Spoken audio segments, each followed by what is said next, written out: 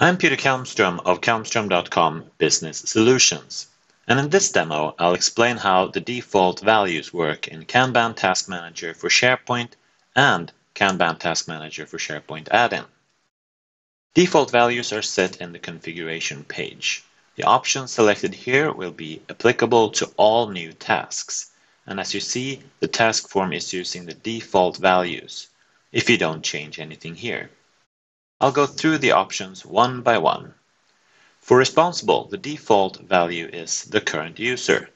Select empty if you want users to always select the person that should be responsible for the task.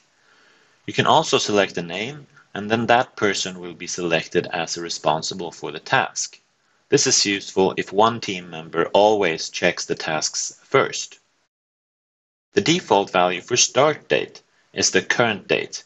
If you select the empty option, a date must be selected each time a new task is created.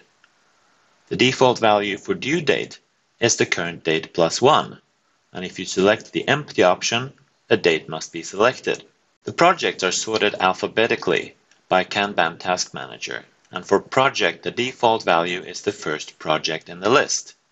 Here you might want to select empty or another project. The priority field has no empty option, and the default value is normal. I'll not change anything here now. Instead, I'll create a new task so that you can see the selection in the default task form. The task is assigned to the person I'm logged in as. The start date is today, and the due date is tomorrow. The project is building a playground, which is the first option in our example data, and the priority is normal. Now I'll show you an exception. When you filter by project, responsible, or priority, the filtered value will be default. So when I filter the projects by health and safety program and then create a new task, this project will be default instead of the first option.